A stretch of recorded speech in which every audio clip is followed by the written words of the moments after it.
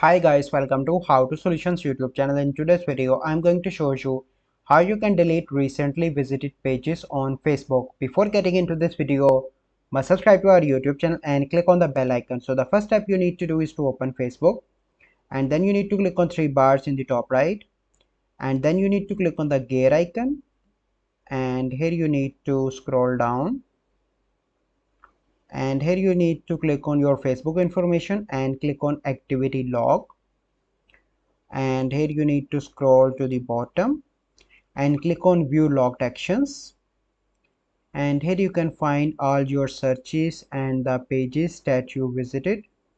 And if you want to delete, you simply need to click on three dots in front of that and click on delete. So you can see that I search for a page and click on delete and click on delete again.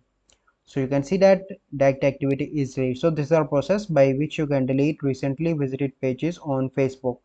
I hope you find this video helpful. If you find this video helpful, must like this video, subscribe to our YouTube channel for future videos. We'll see you in the next video.